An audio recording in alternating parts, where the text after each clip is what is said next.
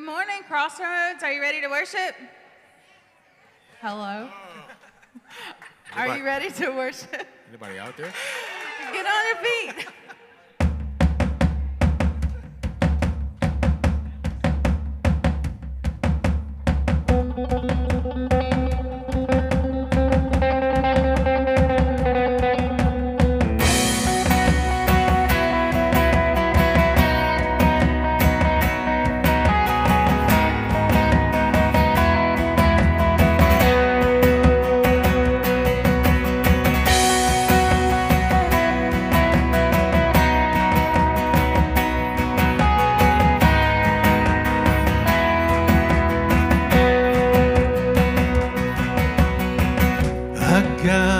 Firm foundation, our rock, the only solid ground. Nations rise and fall. Kingdoms once strong, now shaken. We trust forever in your name, the name of Jesus. We trust the name of Jesus.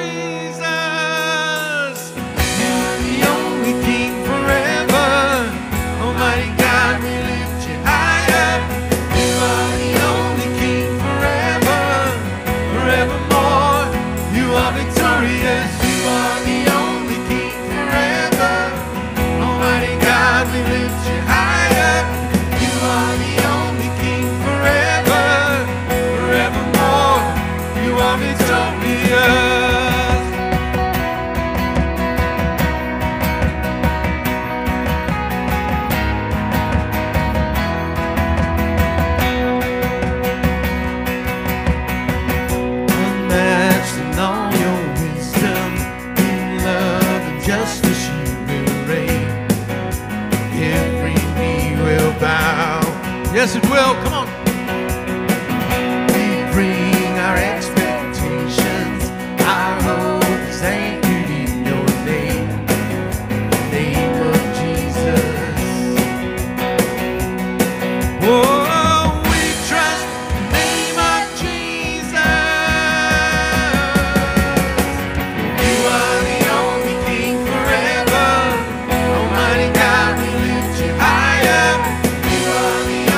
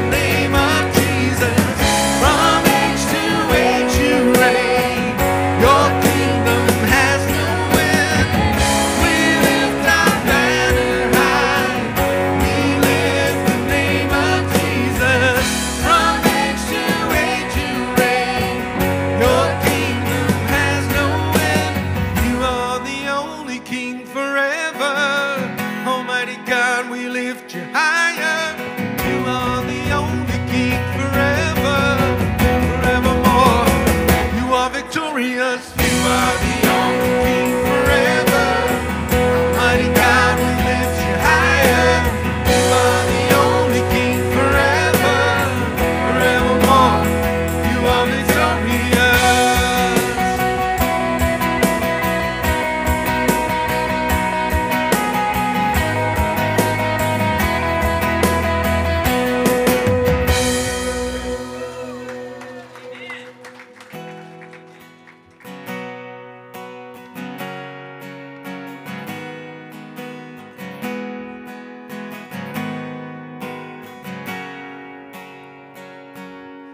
Is a sling in my voice and a stone in my praise, pushing back when the darkest weapons form. There's a power on my lips even death can defy, when the name of our God is lifted high. 'Cause there is resurrection power when we sing the name of Jesus. Resurrection power when we raise a mighty sound. So come on, let the praise get loud, make that empty grave resound. There is resurrection power in His name. There are days I have seen filled with heartache and loss that have buried my heart beneath their weight. But every time this praise breaks out, dead things rise up from the ground. I won't leave my song inside that empty grave. 'Cause there is resurrection power when we sing the name of Jesus. Resurrection power when we raise a mighty sound. So come on, let the praise get loud, make that empty grave resound. There is resurrection power in His name.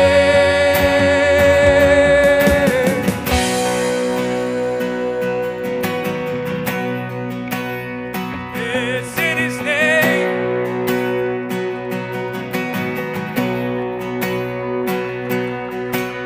Dead man, come out of that grave, come out of that grave when we sing.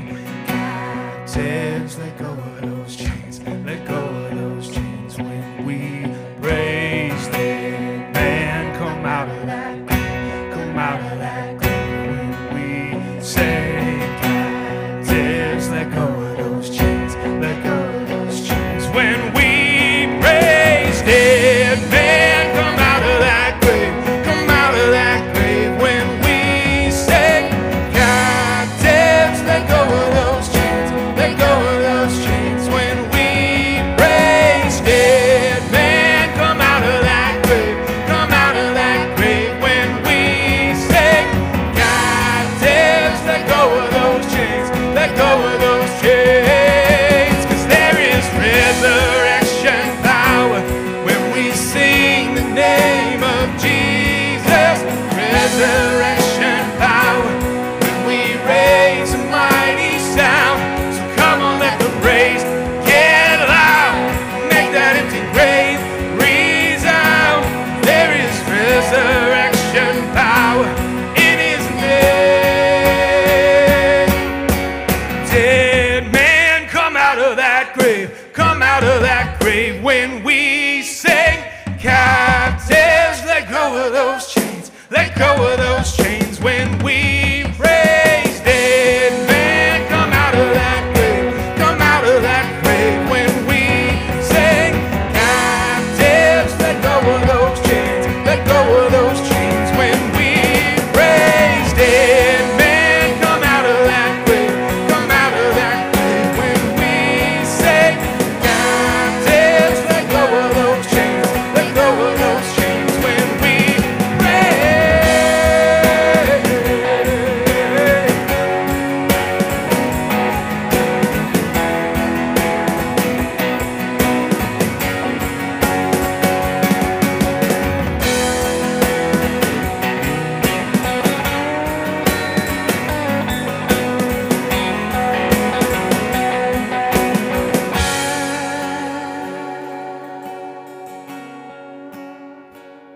there is resurrection power when we sing the name of Jesus. Resurrection power when we raise a mighty sound. So come on, let the praise get loud, make that empty grave resound.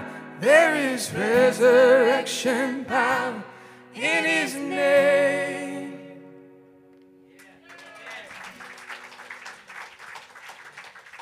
All right, kiddos, you can come on down and head to the Outback. You are dismissed.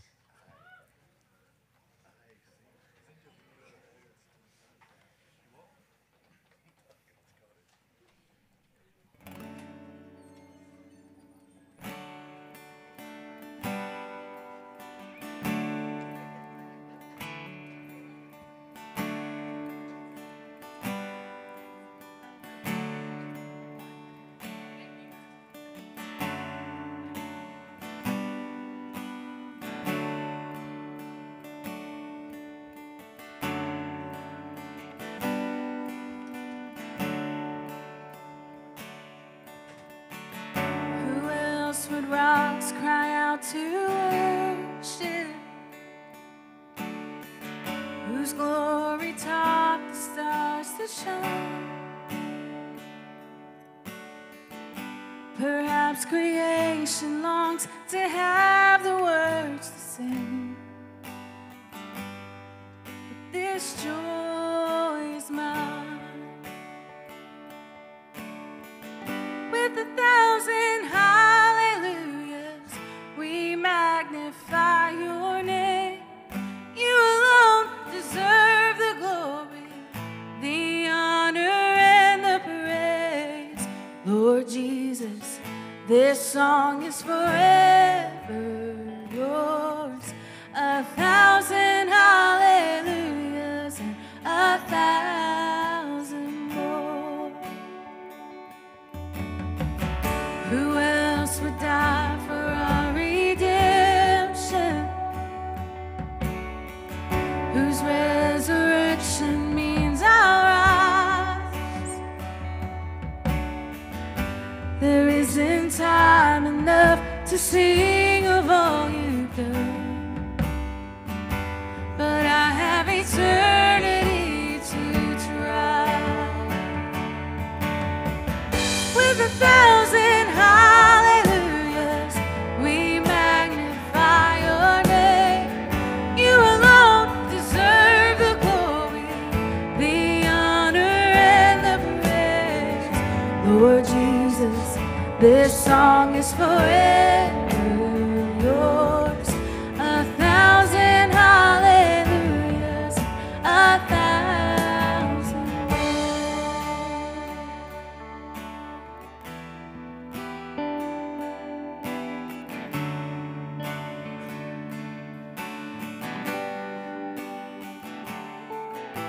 praise to the Lord, to the Lamb, to the King of heaven praise.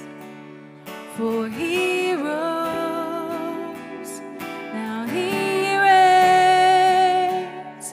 We will sing forever praise to the Lord, to the Lamb, to the King of heaven praise. For he rose, now he reigns. We will sing forever with 1,000 hallelujahs. We magnify your name. You alone deserve the glory, the honor, and the praise. Lord Jesus, this song is forever yours. 1,000 hallelujahs, 1,000 more.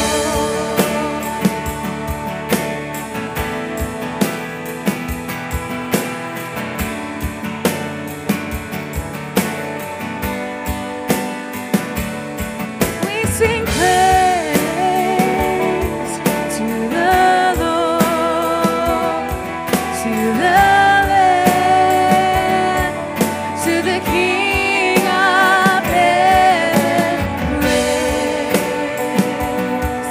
For he rose,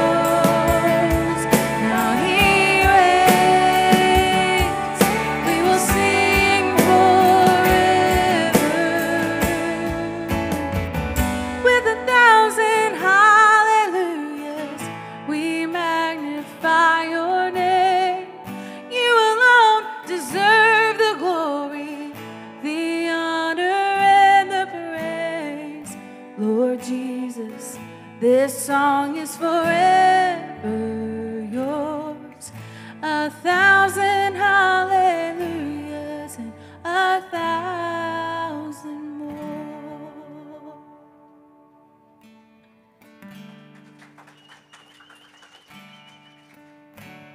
Good morning, Crossroads. So, as usual, I'm going to talk about one of the songs that we sang. So, it says that there's resurrection power in the name of Jesus. And man, that is so true. But there's a lyric that I was thinking about while we were singing. I couldn't even focus on this song because I was thinking about it. It says, captives let go of those chains. Man, so many times Jesus sets us free, but we're so conditioned to the chains and the bondage we were in. We're the only ones keeping ourselves tied up. We're the only ones keeping ourselves from being free. So I just want to pray for that today. If you would bow your heads and close your eyes. God, you are all powerful. You are trustworthy, and you are always faithful. God, I pray today that you would give us the power just to let go of the chains that are holding us back. That relationships would be restored. That marriages would be healed. That God, we will be able to look at your power and not try to rely on ourselves, that we will be able to look at you and see your faithfulness and your glory and take our eyes off of ourselves and look to you. God, I pray today, just as Wayne preaches and as we listen, that God, you would help us to open our hearts and look inward, look at ourselves, and not look at anybody else, not focus on other people's shortcomings, but just look how we can live to honor and glorify you. God, we love you, and we praise you, and we pray all these things in Jesus' name. Amen. Well, you may be seated. Good morning. How we doing today? Yeah? Before we go any further, let me just tell you what's happened here this past week. We had VBS this week, and it was great. Had a great time. Phenomenal. So if you see Miss Renee, just tell her you appreciate all that she has done. It is a lot of work, especially when you have a full-time job that's not here, right? That's a lot of work, and she did that this week. We had a great time. Grateful for that. And then this next weekend, so all week we'll be getting ready. This next weekend is our E320 Youth Conference. Yes, right? And so that'll be here. Start Thursday night with a parent dinner, Friday night with our students, Saturday night with our students, and then Sunday morning we will finish up. I'm excited for you because next Sunday morning, the speaker for E320 will be here. He's going to speak. He's a lifelong friend of mine. He has spoken literally all over the world. He has written books. He's a great guy. I taught him everything he knows. He will be here. Brian Hausman will be here next week with us, and so I'm excited. You will not want to miss next week. He is a phenomenal communicator and just really excited about being here. So along those lines, a couple things that you need to be aware of. So number one, we have about 78 signed up for our youth conference this time, and we're really excited about that. However, we've got about 15 of those that will need some help with the fees that it costs to put the conference on. So if you're interested in sponsoring a student, then just see me on the way out. Just let me know that you're willing to do that, and I'll get you the information that you need to know about that, okay? Starting this Wednesday night until the end of August, our children's ministry on Wednesday night is going to take a break. Miss Renee needs a break. And I hear some of the volunteers, yay, we need a little break. So we will have kids worship on Sunday morning, but just for a little while, get back into school, let them get you. We're going to take a little break from that. So because of that, and because we'll be getting ready for E320, we will not have adults meeting here this Wednesday night. Just be aware of that. This Wednesday night, this place is going to be being transformed for our E320. Youth will meet. They will meet off campus. You'll be getting information about that. So I think I covered everything I need to, except to remind you again, when you see Miss Renee, tell her, pat her on the back and give her a hug. Tell her she's done a great job, okay? Because we had a great time this week with our food truck VBS. So we are continuing through our journey through the New Testament. We're just walking straight through the New Testament. And we're on Acts chapter 24. Acts chapter 24. And we're going to be looking today at verses 22 through 27. Now, I'm going to cover the whole book, the whole chapter of Acts 24. But I didn't want to, it's a lot to read, and so I thought, well, let me see what we can do. So we're going to read these verses, and then I'm going to go back, and we're just kind of give you some context and fill you in, tell the story, basically, because it's a fascinating story of what happens to get us to the point where we're going to begin reading today. So I want to read that with you. You follow along. If you don't have a copy of God's Word, it's just because you don't have one, then you need to see me before you leave. We'll be glad to help you. You know, sometimes it's like I've had somebody say, I went to get a Bible, and when I got there, there were so many, I didn't know which one to get. There's all these different, versions of Scripture. We can help with that. Or maybe it's just they're expensive, and they are expensive. And so if that's the case, just see me. We would be glad to help you get a copy. But if you didn't bring a copy today, that's okay. We're going to have the verses on the screen so you can follow along behind me. Let's start with verse 22 of Acts chapter 24. At that point, Felix, who was quite familiar with the way, adjourned the hearing and said, wait until Lysias, the garrison commander, arrives. Then I will decide the case. He ordered an officer to keep Paul in custody, but to give him some freedom and allow his friends to visit him and take care of his needs. A few days later, Felix came back with his wife Drusilla, who was Jewish, sending for Paul. They listened as he told them about faith in Jesus Christ. As he reasoned with them about righteousness and self-control in the coming day of judgment, Felix became frightened. Go away for now, he replied. When it is more convenient, I will call for you again. He also hoped that Paul would bribe him, so he sent for him quite often and talked with him.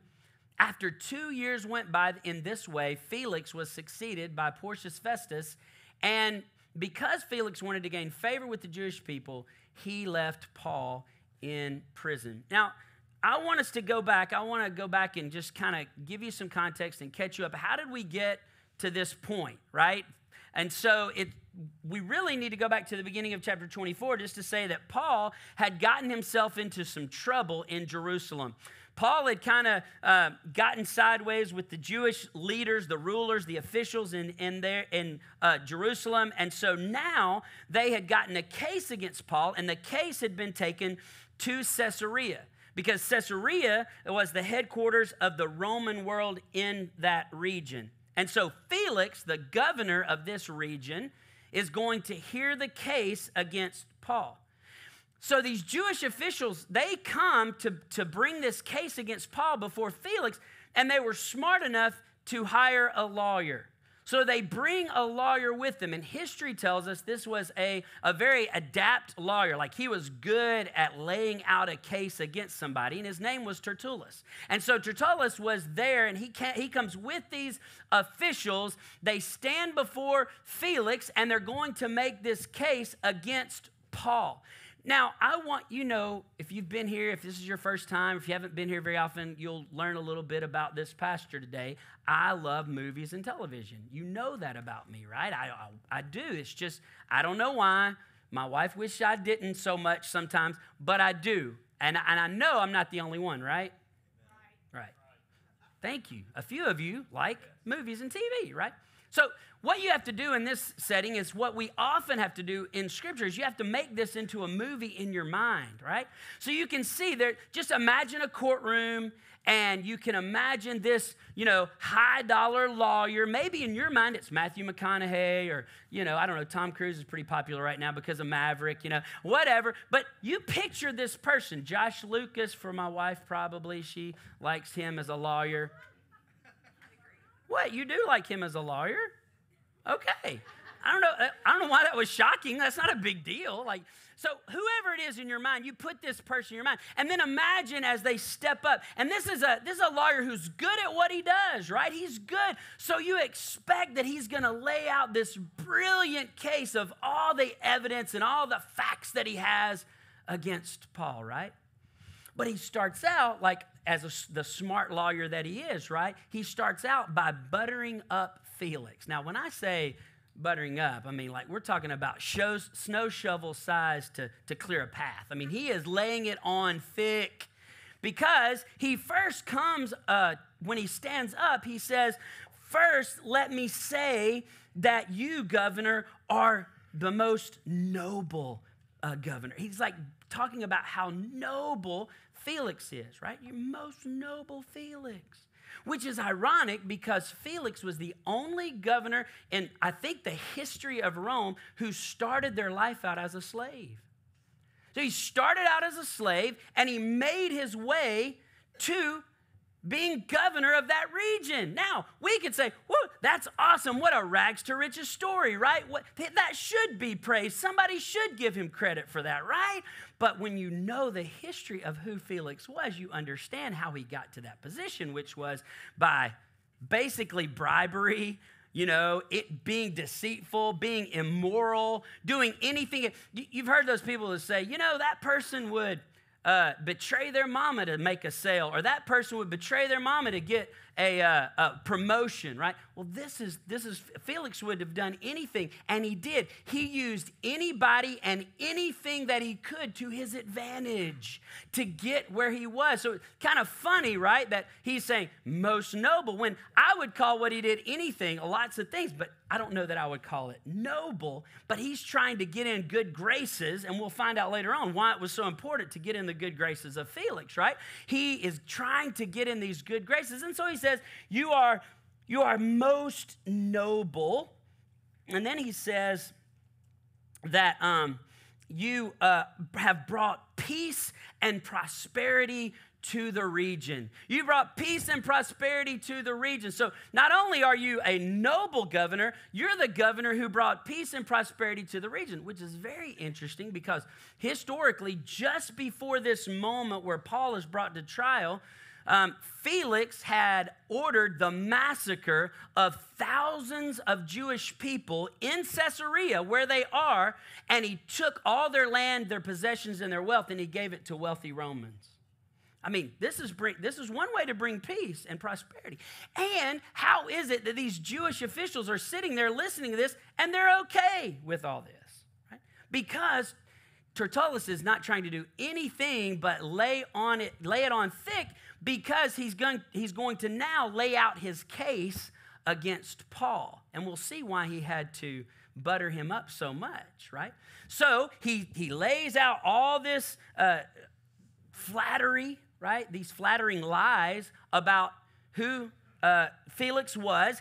And so then he says, and you can see it in verse 5 if you want to look, but he says, I'm going to bring my case. And he says, first, we have this accusation. Now, in the scripture, I think it says he's a plague, or I think, depending on which version you read, there's a lot of different adjectives used to describe what the accusation that he brings. But the reality is, this is what he says. Felix, you got to understand, Paul is bothering us. I mean, that's really what he said. He says, listen, Paul is he's bothersome, and we're tired of him. Now, I don't know, that's probably can get on somebody's nerves, or there can be an issue with that. But is it illegal to be a bother? If that's the case, I'm probably broke the law a lot with a lot of you in here, because I get on your nerves a lot, I'm sure.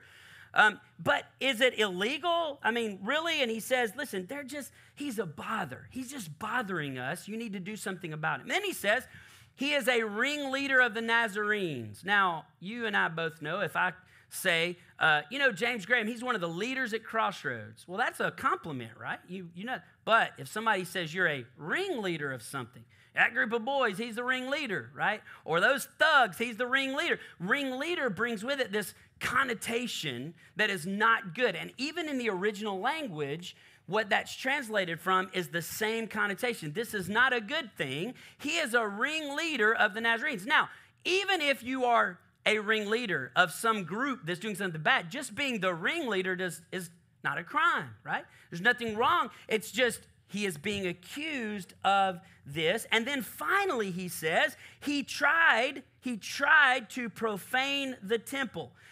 This is the only charge that Tertullus brings that could have some validity. It's the only one. So after giving all this flattering lies to Felix, he lays out the case against Paul, and what does he have?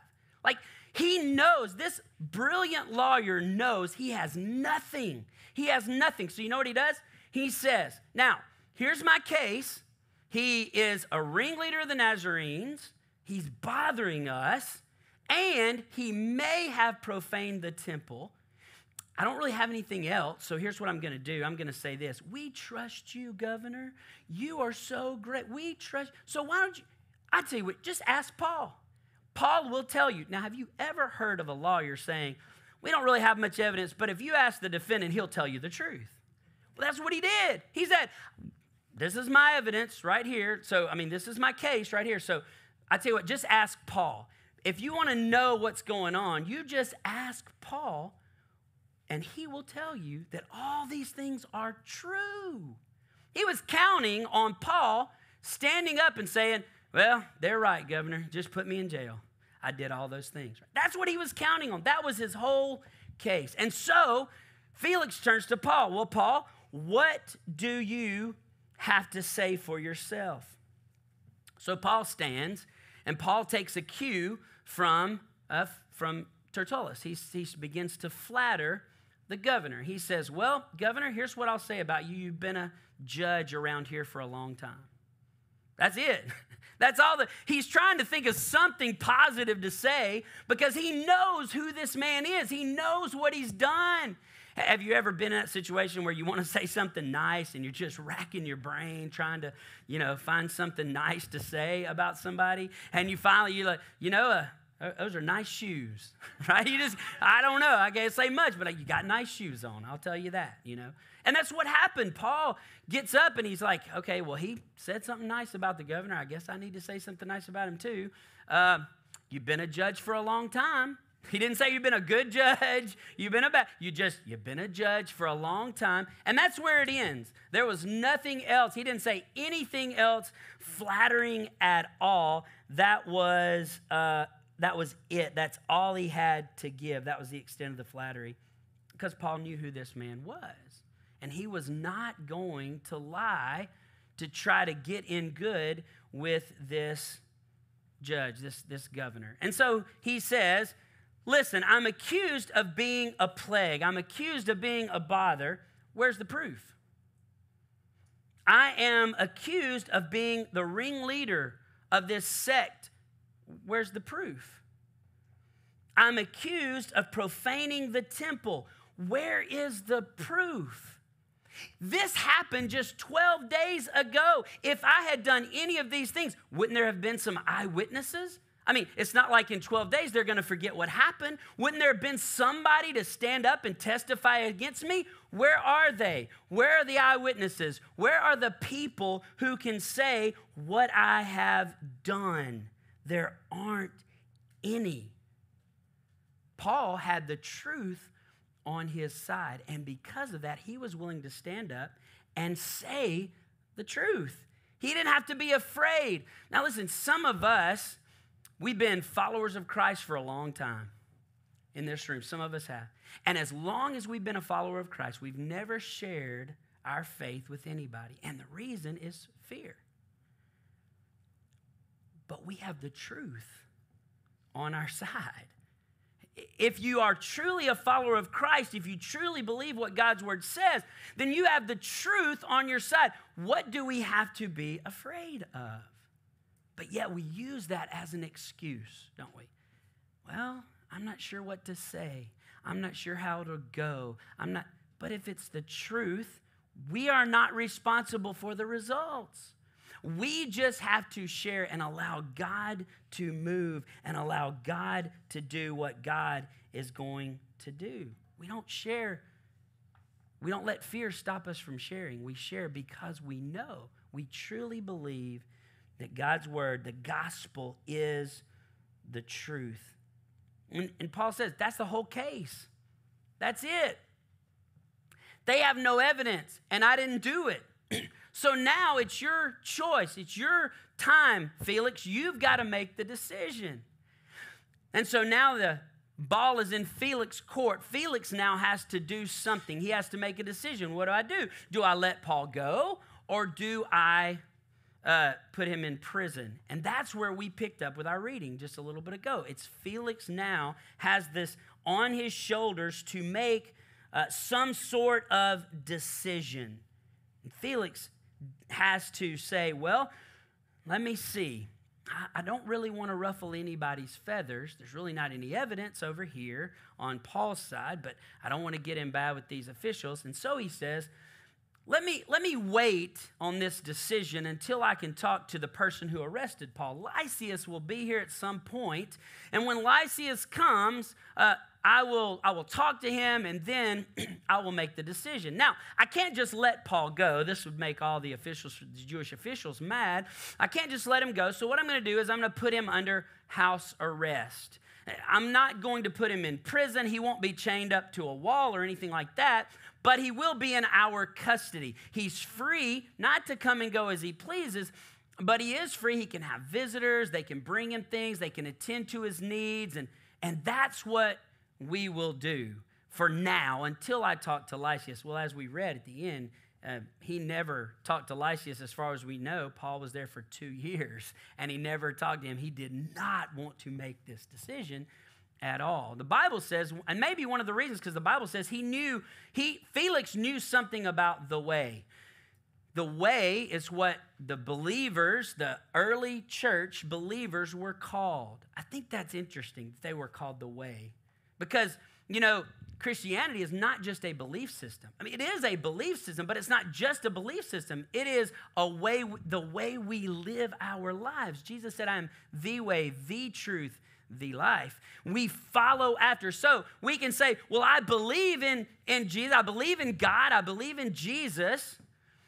But do we really, if there's no change in our lives, if we're not following the way that Jesus has laid out for us to live our lives? The Bible says even the demons believe, and they have one up on us because at least they fear God. So if there's not a change in our lives, are we really following the way, or are we just giving a nod to the fact that we believe in God? I think that's interesting. Felix knew something about the way, and maybe that's why he said, I think I'll just hold off. I won't make any decisions right now. We're going to put Paul in custody in sort of a house arrest kind of situation. And so Paul goes into house arrest. Custody, but not true freedom. And sometime after that, we don't know, it may have been 3 days, it may have been 45 days. We have no idea, but at some days later, maybe, I don't know, Felix and Drusilla are sitting around his third wife, Drusilla, they're sitting around. She's a Jewish lady, and so maybe there's no good sporting events on at the local whatever, or maybe there's no good movies. Maverick wasn't playing anymore. They'd already taken it out. And so they decide, hey, while we're just sitting here, let's bring Paul in and let's let him tell us about faith in Jesus Christ.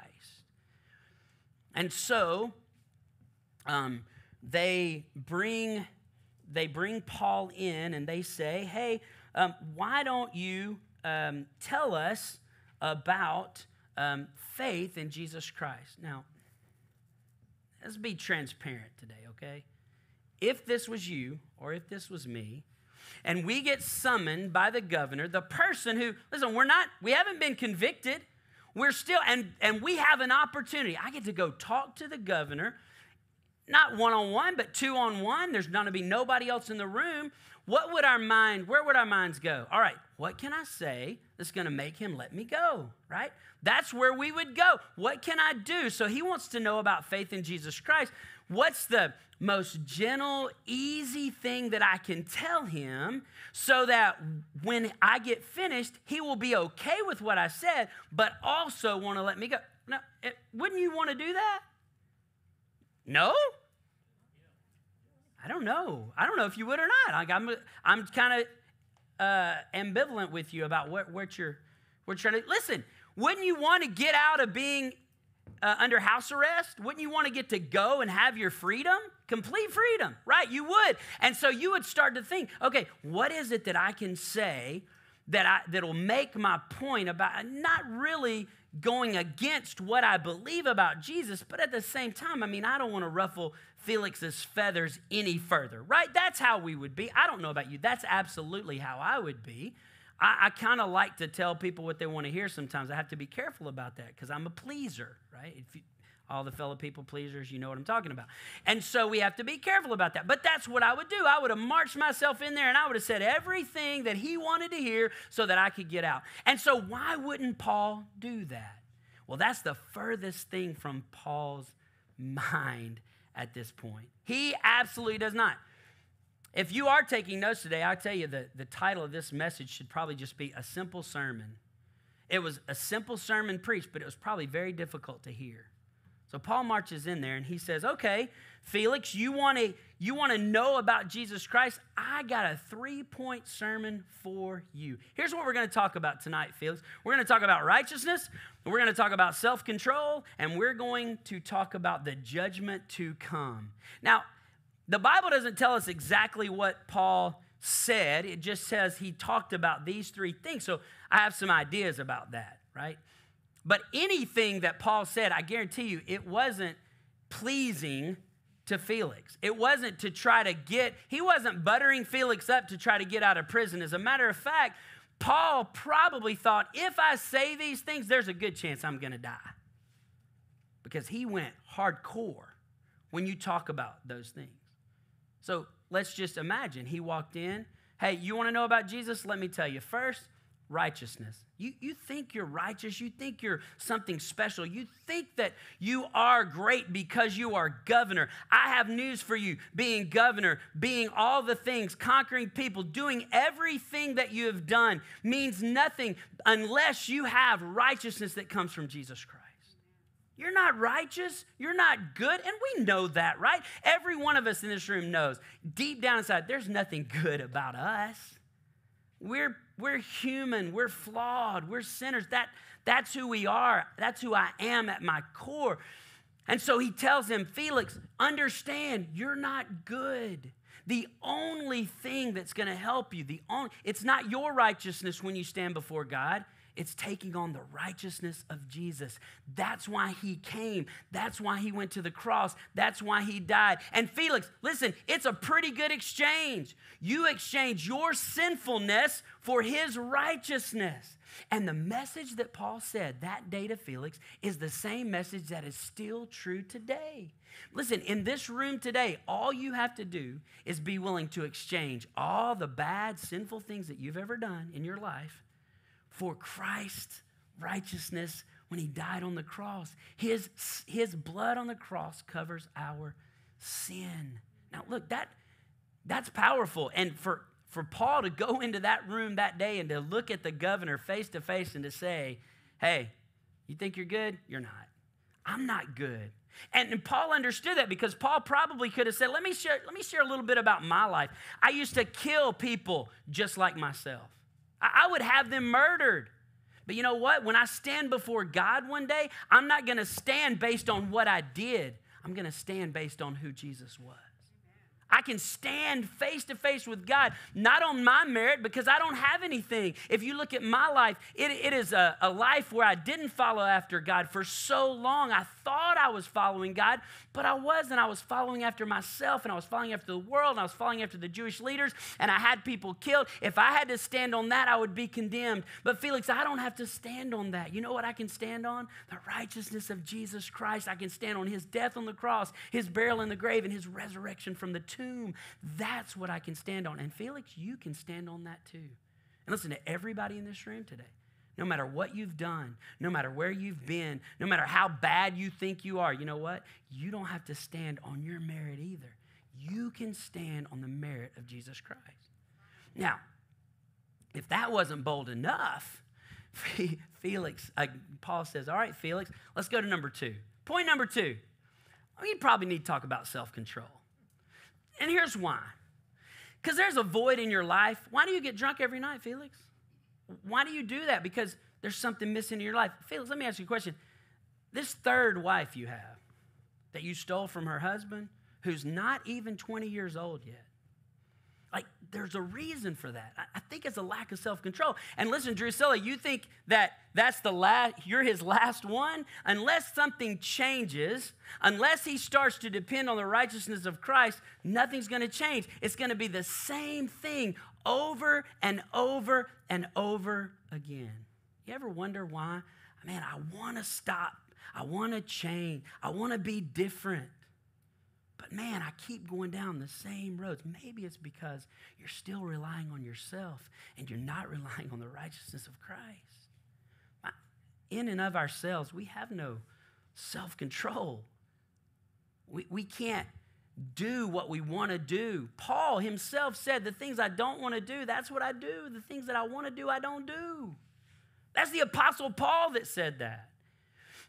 And so he stands before Felix and he says, listen, all the things that you're doing that you think are going to make a difference in your life, all those things that you're trying to fill up those holes in your life with, nothing is ever going to satisfy you. You can have all the wives in the world. It's not going to satisfy you. You can have all the power in Rome. It's not going to satisfy you.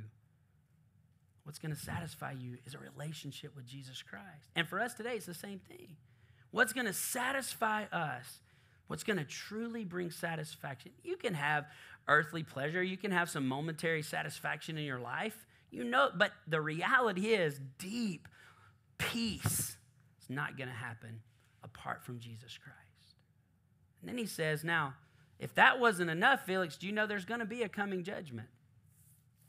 There's going to be a coming judgment when you're going to have to stand and you're going to stand before God. And you can either stand before God and you can try to give him an excuse for everything you've done, or you can stand and say, I have no excuse, but I plead the blood of Jesus. I don't stand before you, God. There is a coming judgment. It's going to happen. You're either going to stand before God and you're going to have to say, here's why I did this, and here's why I did this, and here's why I did this, and there will be no excuse accepted. None. Or you can stand before God and you can say, not by my righteousness, but by the righteousness of Jesus. Not by my life, but by the death of Jesus Christ on the cross. Not by anything I've done, but by everything that Jesus did for me. And that's the same to us today. Here's the interesting part. Paul preaches this sermon. Paul tells them this, right? And you know what didn't happen? Send him to prison for the rest of his life. Get him out of my sight. I never want to see him again. Didn't happen. Off with his head. Kill him right now. Beat him senseless. Didn't happen.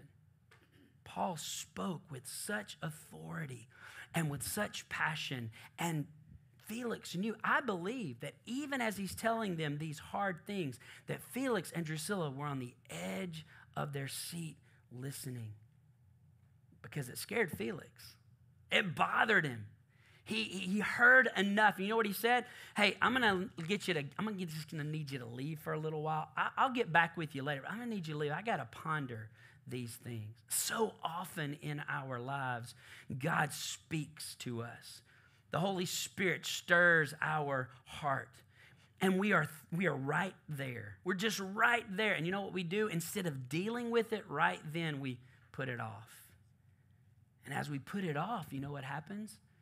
We start to get our minds on something else. And that's why I've said many times here, when God's dealing with you on a Sunday, you can put out of your mind, you can leave. And when you get outside these walls, you know what happens?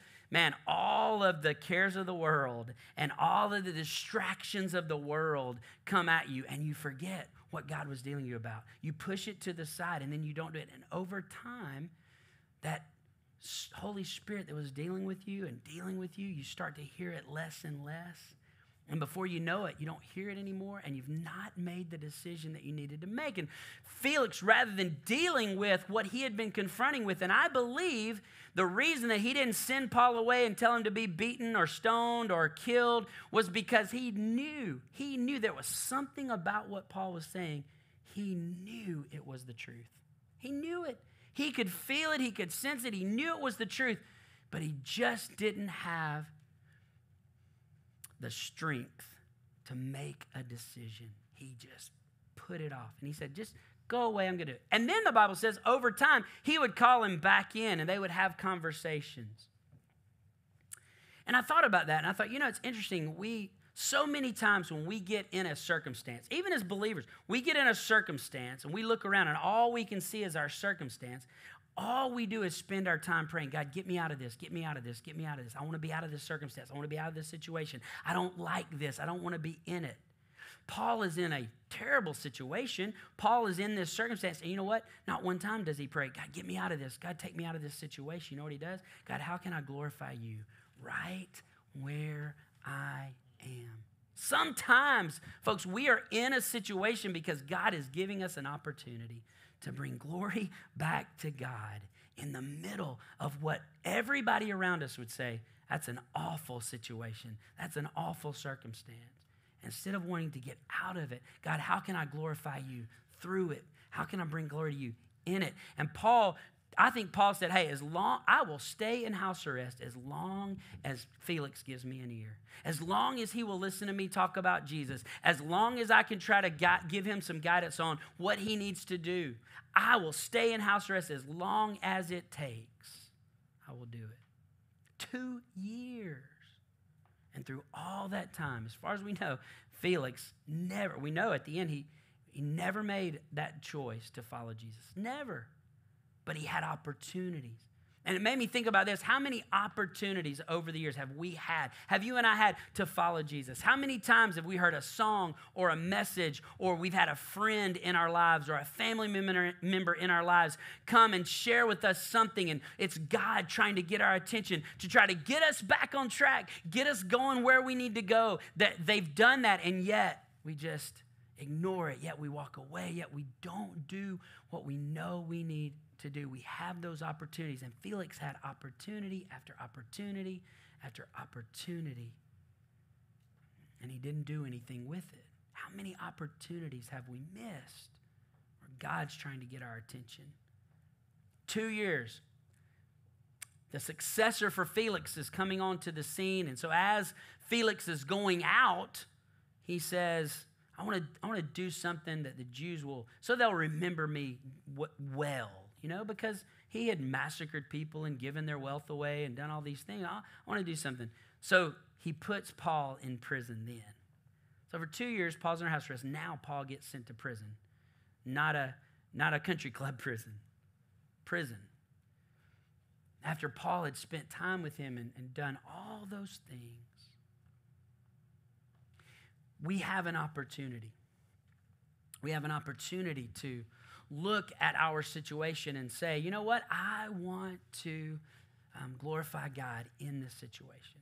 We have an opportunity to say, I don't want to stand on my own righteousness because I know what my righteousness looks like and it's not very good. I want to stand on the righteousness of Jesus. I want to know him. I want to follow him. I want to hear him say at the end of my life, well done. Let's pray. Father, we thank you so much for today. We thank you for your love and your grace to us, God.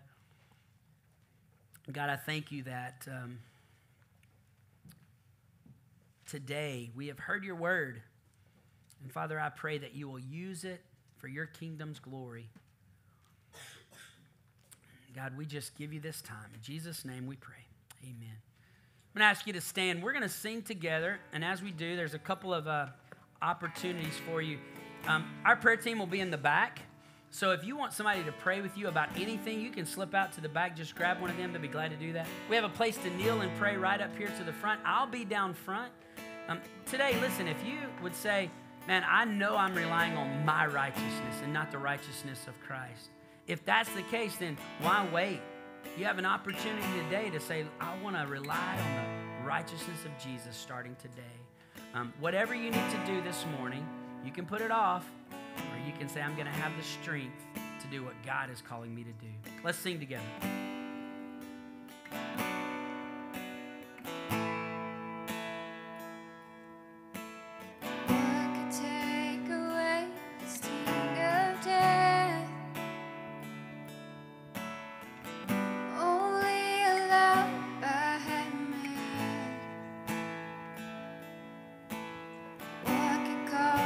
Restless heart to rest. Only the promise that you gave. For so long I was searching for truth.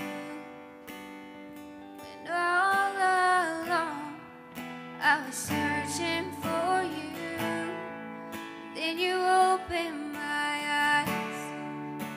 You opened my eyes to see you, Lord.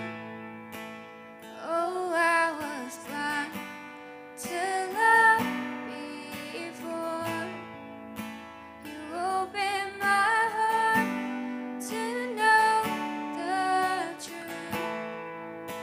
Now all I see is you. All I need is you. What can cause the broken things to heal? Only a power that is real. What can cause the prideful heart to kneel? Only a grace that I can steal. For so long I was searching for truth, when all along I was searching for you. Then you opened my eyes. You opened my eyes to see you, Lord. Oh, I was blind to love before. You opened my heart to know the truth. Now all I see is you. All I need is you. Oh, oh, oh,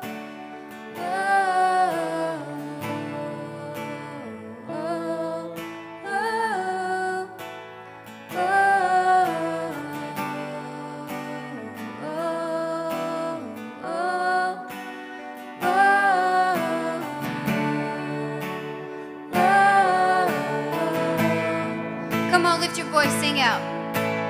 Oh, oh, oh, oh,